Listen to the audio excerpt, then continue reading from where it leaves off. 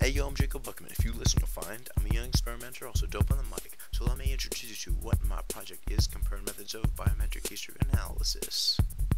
A biometric tells we pull apart from their friends like fingerprints or DNA or iris scans, but I use something found in everyday life. I recognize people based on the way they type, but just saying typing rhythm is pretty generic. Gotta represent it so machines can understand it. I chose to do that in two different ways: dependent variable analysis, accuracy.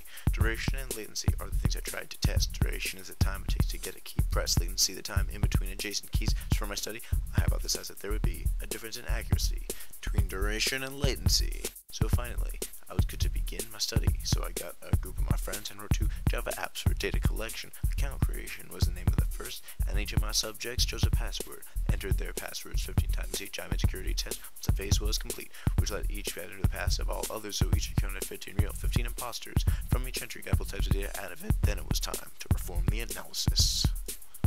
Representing gender as a point and n dimensions, one extra dimension for each character the password is. Use the true user's entries as a baseline data set, then plot each point. How close did it get? Use a function called Mahalanomous distance to find how close each point is to the baseline.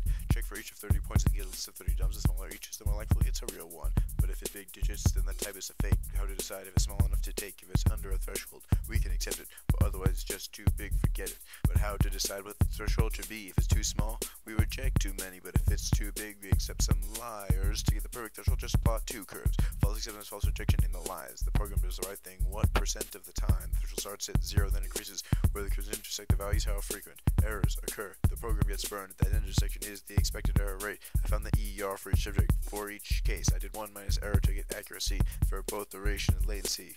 I found the mean. Duration average accuracy was 95%, but latency was higher, 97. But a pair of t-tests or no sig diff, so my conclusion, null hypothesis.